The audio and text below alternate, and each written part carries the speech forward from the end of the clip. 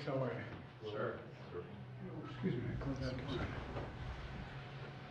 Good afternoon. I'm heading off to East Palestine in a moment, but I wanted to say a few things this morning about Alexei Navalny. You know, like millions of people around the world, I'm literally both not surprised and outraged by the news. Reported death of Alexei Navalny. He bravely stood up to the corruption, the violence, and all the bad things that the Putin government was doing. In response, Putin had him poisoned, he had him arrested, he had him prosecuted for fabricated crimes, he sentenced him to prison, he was held in isolation. Even all that didn't stop him from calling out Putin's lies. Even in prison, he was a powerful voice for the truth, which is kind of amazing when you think about it. And he could have lived safely in exile after the assassination attempt on him in 2020, which nearly killed him, I might add.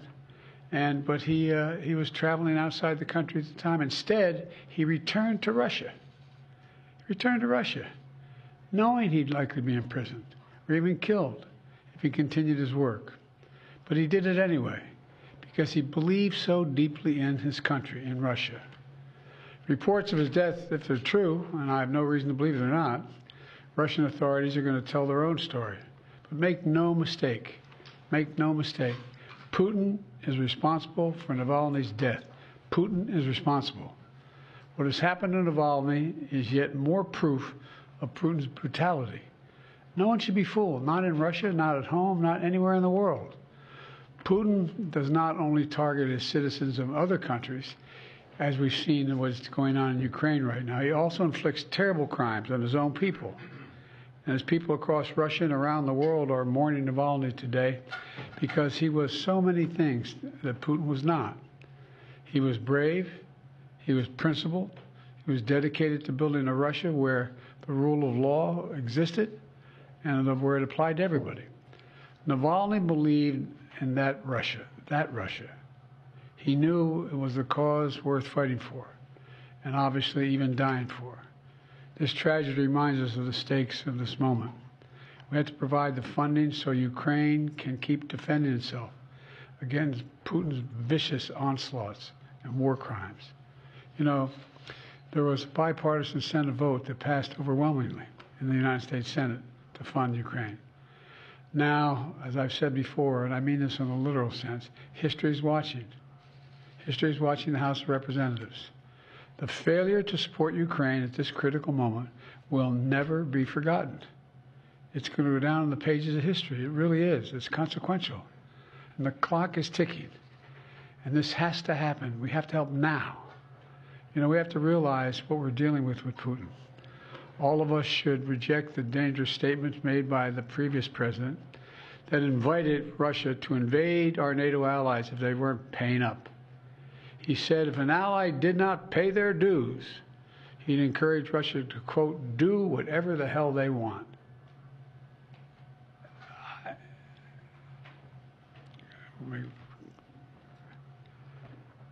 I guess I should clear my mind here a little bit and not say what I'm really thinking, but let me be clear. This is an outrageous thing for a president to say. I can't fathom.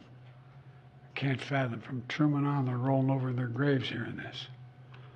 As long as I'm president, America stands by our sacred commitment to our NATO allies, as they have stood by their commitments to us repeatedly. Putin and the whole world should know, if any adversary were to attack us, our NATO allies would back us. And if Putin were to attack a NATO ally, the United States will defend every inch of NATO territory. Now's the time for even greater unity among our NATO allies, to stand up to the threat that Putin's Russia poses. You know, I send my deepest condolences to Alexei's staff and supporters. We're going to continue his work despite this loss, despite all of Putin's desperate attempts to stamp out the opposition, and most of all to his family, especially to his wife, his daughter, and his son, who've already sacrificed so much for their family and a shared dream for a better future for Russia. So I just want to say God bless Alexei Navalny.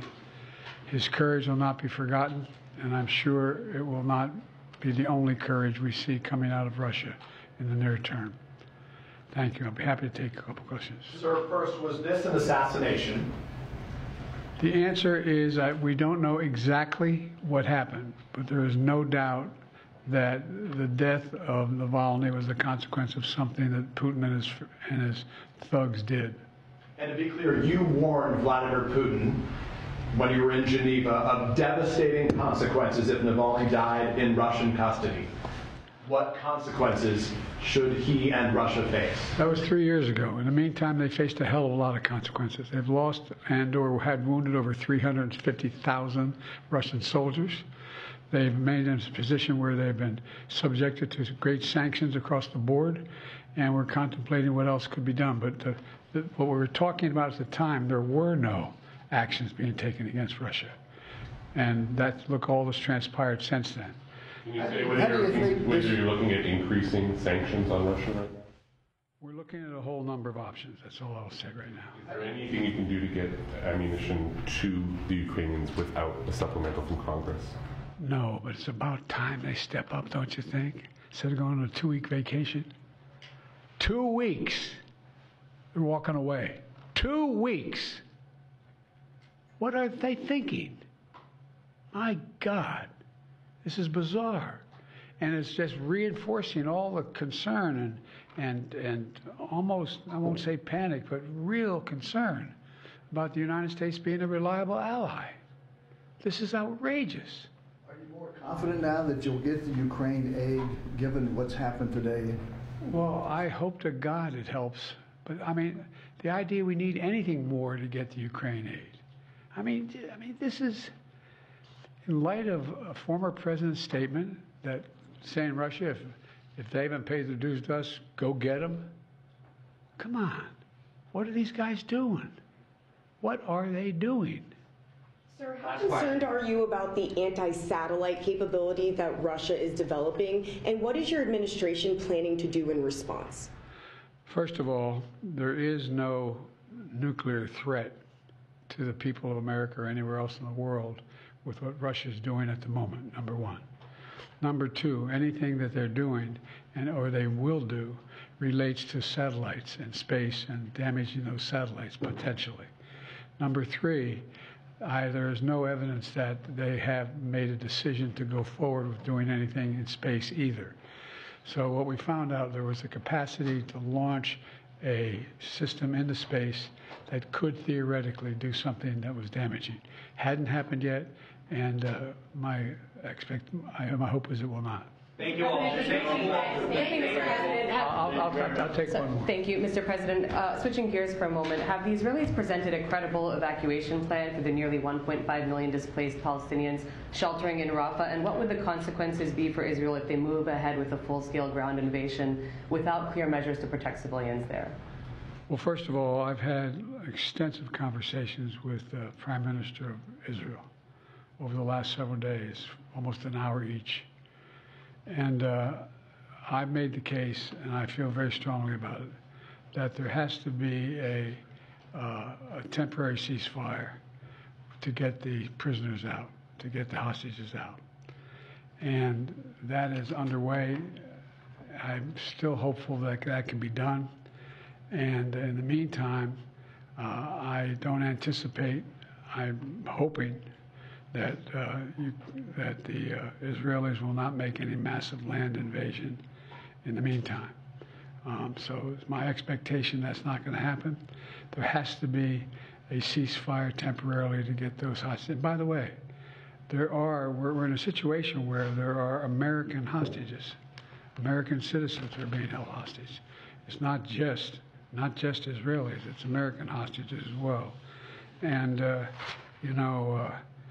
my hope and expectation is that we'll get this hostage deal, we'll bring the Americans home, and the deal is being negotiated now, and we're going to see where it takes us. An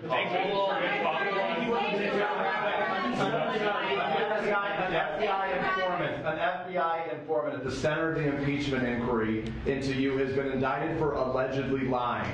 Your reaction to that, and should the inquiry be dropped? He is lying, and it should be dropped, and it's just been It's been an outrageous effort from the beginning. And We did. No, I'm serious. not running for party and wanting to join in and not running for See you in Ohio. Mr. President. Thanks so much, guys.